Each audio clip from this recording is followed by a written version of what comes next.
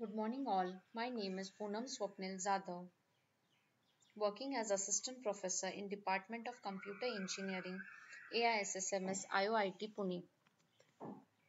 Today, we are going to see the testing life cycle, the phases of testing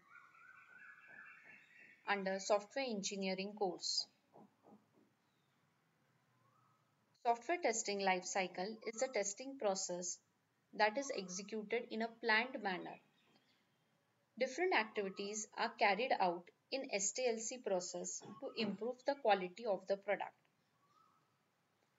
The testing life cycle consists of the phases requirement analysis, test planning, test case development, environment setup, test execution, test cycle closure. Here are the steps that are involved in the software testing life cycle. Let us see each step in detail. Requirement analysis. Quality assurance team understand the requirement in terms of what we need to test and what are the testable requirements. If any conflict or missing data is there, then they communicate it with the business analyst, system architect, client, technical manager lead to understand the requirement in a better way. Test planning. Test planning is most important phase of software testing lifecycle where all testing strategy is defined. This phase is also called as test strategy phase. Test manager or test lead involved to determine the effort and cost estimate for the entire project. Based on the requirement analysis, the test plan will be prepared. Once the test planning is done, the QA team can start with the test cases development activity. Now, test case development. It is started once the test planning activity is finished. Testing team write down the detailed test cases. Testing team also prepares the test data if it is required for testing. Once the test cases are ready, then these test cases are reviewed by the peer members or the QA lead. Also, the requirement traceability matrix, that is RTM, is prepared. The requirement traceability matrix is an industry accepted format for tracking the requirement where each test case is mapped with the requirement. With this RTM, we can track the forward traceability as well as the backward traceability. Now, test environment setup. Test environment decide on which conditions the software is tested.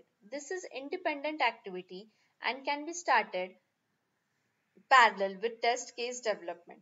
Test team is not involved in the process of setting up the testing environment.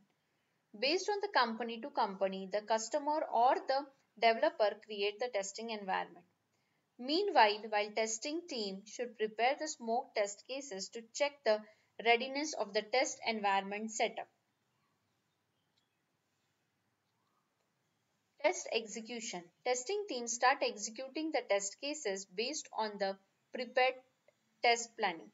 Once the test case is passed, then the same can be marked as passed. If any test case is failed, then the corresponding defect can be reported to the developer team via bug tracking system and bug can be linked for corresponding test case for further analysis. Ideally, every failed test case should be associated with at least single bug. Using this linking, we can get the failed test case with bug associated with it. Once the bug is fixed by the development team, then the same test case can be executed based on your test planning.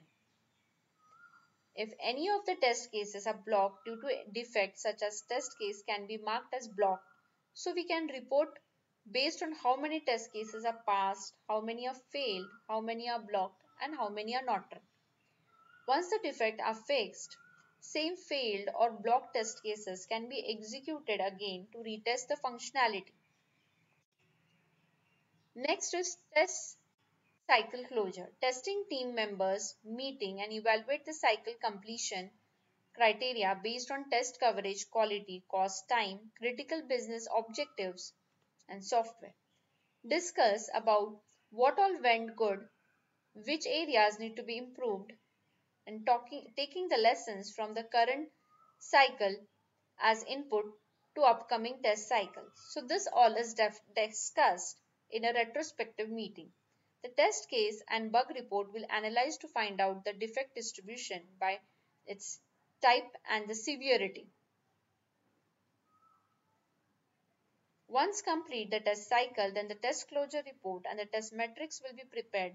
Test result analysis to find out the defect distribution by the type and the severity. In this way, we have seen the software testing life cycle for the testing the particular application to get a quality software. Thank you.